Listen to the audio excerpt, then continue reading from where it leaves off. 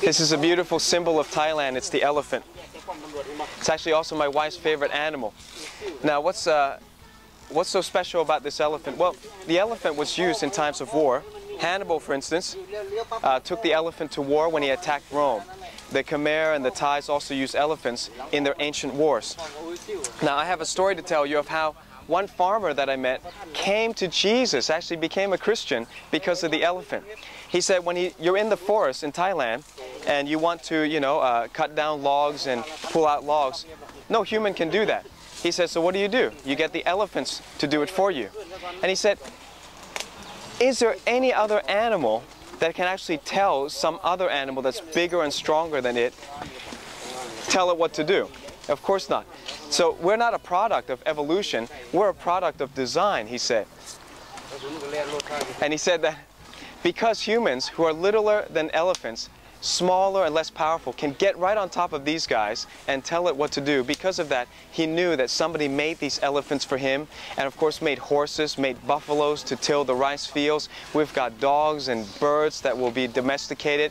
All of these things were made for us, and that's exactly what the Bible says. So when he heard that God made man in his image and likeness, and that he said he gave man dominion over the fish of the sea and the cattle on 1,000 hills, he believed it. Now, a little something else. You can tell that this is a female because the tusks are very small. If you want to see a big one, here we go. That one over there is a male. Look at how beautiful those tusks are.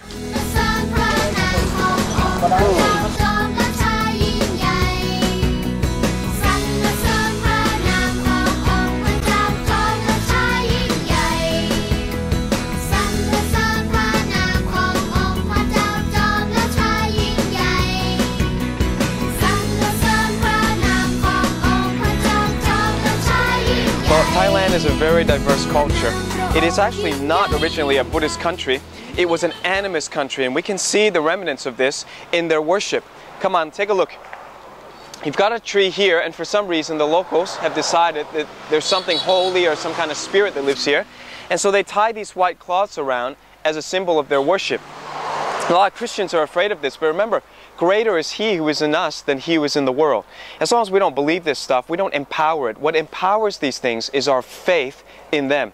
So you've got the cloths around the tree. You've got here Ganesh. Now he's not Buddhist. Ganesh is the elephant god. He's from India. Then you've got the Kuman Tong. This is not Buddhist either. This is the little baby god that they worship. I'm going to see how they worship this baby god. Then of course you've got the Buddhas. There's a Buddha here, there's a Buddha there, there's another Buddha over there. You come down over here, you've got King Rama V here sitting down and here riding a horse. And again, this has got nothing to do with Buddhism, even though King Rama V would have been Buddhist. And then over here, you've got another god. Here you've got the Chinese god.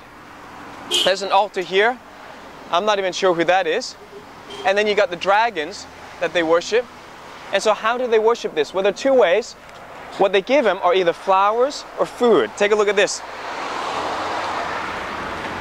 Look at all these flowers that they buy. And they don't give this to their wives, they don't give this to their friends, they give this to their gods. Now, the Kuman Tong loves this. Many people get nightmares, and the Kuman Tong, the little baby gods, come and strike fear in them, saying, I want the red Fanta stuff. And so people will bring red Fanta, and you can see it's all over. The flies love it, the bees love it as well. Here you've got, well, it's a bit of a contradiction. You've got chicken here, which is against Buddhism. You're not supposed to kill meat, but this chicken has been killed in sacrifice to this Buddhist altar and this spirit altar. Another way is to offer incense. We understand that. That's from the Bible. They probably got that from the distant memories of biblical worship. And then there's fruits. You can see here all the bees. I won't get too close to that. There's a lot of bees there. But the fruits and rice you've got over there. And old withered flowers.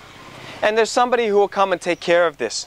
So somebody who's responsible, they'll come and clean this up. And then people just continually come here and offer worship. Now, when we say worship, by the way, this is not the same thing as Christian worship.